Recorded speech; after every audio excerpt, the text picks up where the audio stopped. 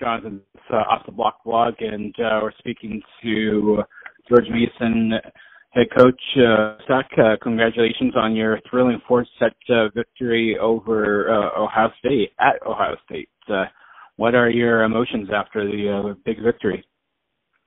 You know, I told the guys afterwards, it's really easy for coaches to get sucked up into the fact that you beat a big team like Ohio State and in their house, and but the reality is this is what we practice for. This is what we do, and I'm proud of my guys. Don't get me wrong. I'm glad we won, and I like the way we played. Ohio State's a very good program, but the reality is that we knew, all year long that we could compete with the biggest and best teams. We just had to go out and execute, and I thought that's what we did well tonight. We executed well. We served well. We passed well.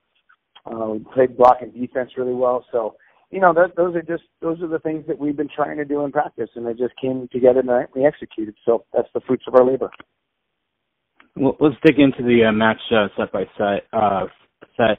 Both teams had an extremely high rate. You guys, I believe, had no errors in the first set. How did you guys pull that out of being so competitive? Well, we passed well, and when you pass well, that makes their servers maybe kind of press a little bit more. And I think, we kind of took them by surprise a little bit. They didn't maybe think we could pass some of the serves as well as we did. But, they're a well-coached team. Pete Hansen and Tim Embaugh and Kevin Birch, they do such a nice job of, making sure that team is prepared. And, we just came in the night, and I thought we had a game plan that was going to be successful if we just did it right. And fortunately, it went our way. The second set, obviously, Ohio State took that. Do you think they figured you guys out, or do you think you guys just had a letdown? Why do you think Ohio State pulled out the second set? Well, we had 11 unforced errors in that second game alone, and that's the difference right there. We tried to get a little cue. We got out to a slow start, and we tried to get a little bit sharper, a little hit down a little harder. When you try to press like that, the good teams are not going to chase you, and they'd let us make mistakes. And so, we just reminded them, hey, it's a 0-0 start in the next game, and, remember the game plan, remember what we're trying to do. And we went back out in that third game, and I thought we just played real steady volleyball. Let's fast forward to the fourth set. Obviously, you guys dominated that set. I believe at one point it was 12-7, and then you guys finished the set on a 13-4 run. Do you feel like Ohio State kind of just gave up at that point, or do you guys feel like you just felt that you tasted some blood and you just wanted to finish them off? I think it's real easy to get lost into the whole thing of, Ohio State, just kind of gave up. Ohio State's never going to give up. That's a two-time defending national champion right there, and a lot of those guys were part of those teams. They're not going to give up. Somebody came up to me afterwards, one of the TV guys, and he said, what was your thought when they were spraying these balls over the place? And the reality was we were blocking so well and slowing things down.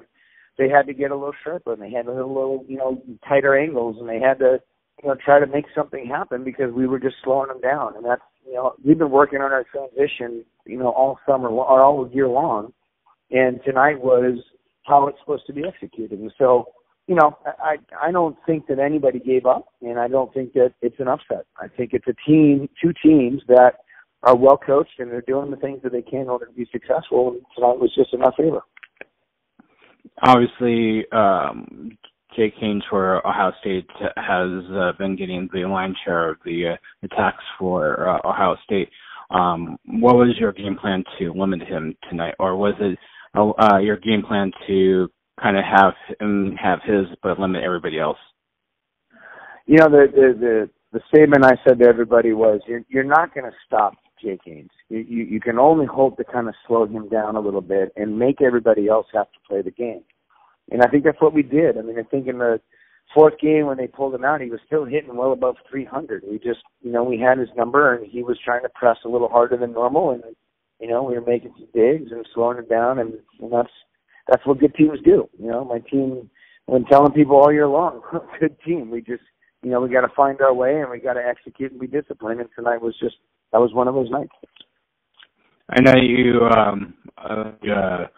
texted about Barton and a lot of respect for them. So you play them, you play Irvine. What did those matches really give you guys in terms of experience and to succeed tonight?